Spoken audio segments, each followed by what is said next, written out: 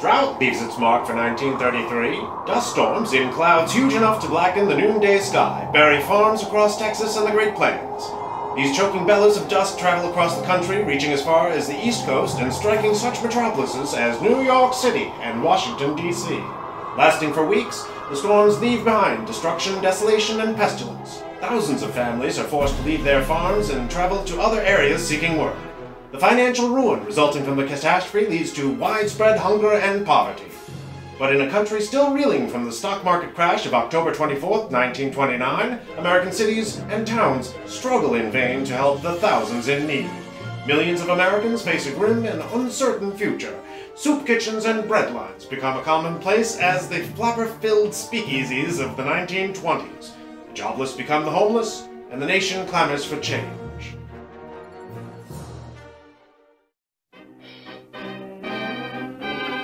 The 1932 presidential campaign brings with it mounting demand to end the days of Prohibition. Immediately after one of the largest landslide victories in U.S. history, the 32nd President-elect of the United States, Franklin Delano Roosevelt, implements the Beer Permit Act and enforcement of the 21st Amendment, which repeals the nationwide prohibition on alcohol.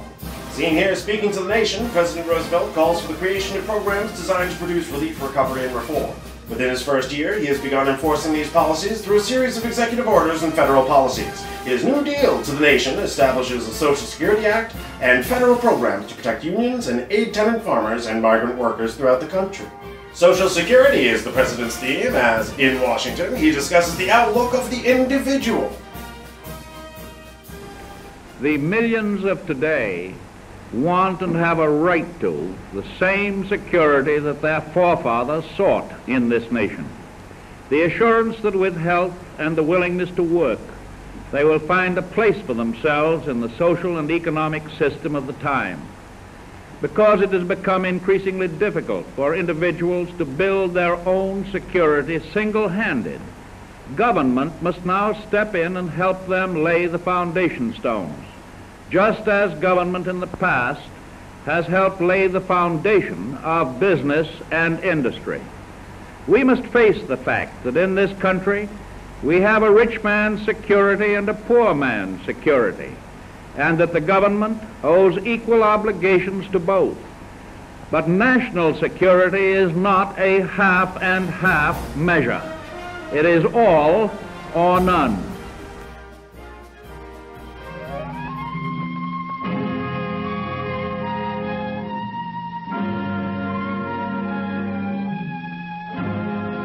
Puerto Rico, outpost of American democracy.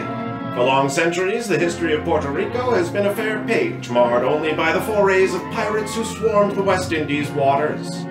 Its strategic position in an unsettled world now gives the island new and vital importance, the realization of which is 2 million peace-loving people cooperating patriotically to forestall the spread of totalitarian tyranny from the shores of the Americas. If you are looking for a vacation paradise, go south to Puerto Rico, hub of the Blue Caribbean. Puerto Rico was ceded to the United States as a result of the Spanish-American War. Today, a new era.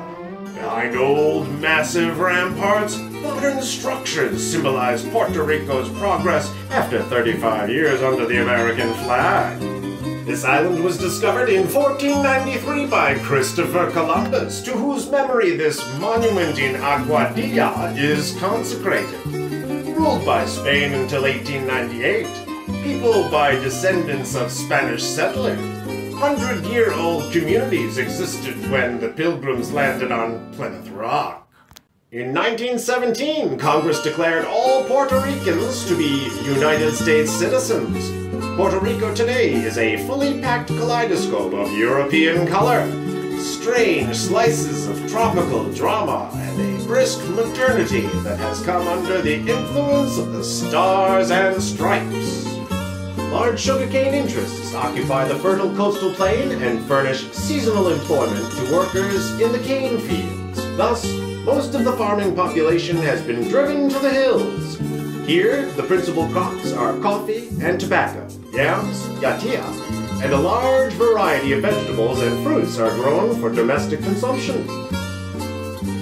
The economic structure of Puerto Rico rests on a highly specialized agricultural system based on external trade relations.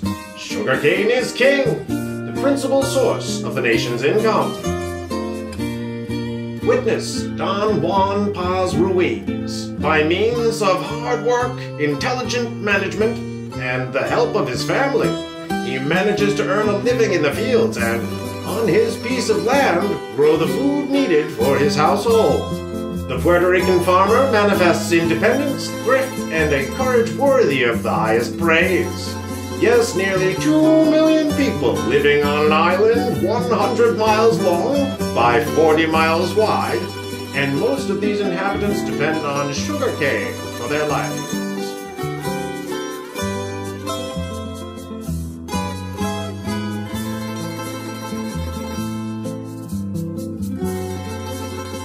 But the increase in the price of sugar on the world markets, as well as the investment of capital, has made Puerto Rico into one of the principal producers of sugar internationally. In 1930, 49% of all exports were agricultural products. Of these, 90% was sugar.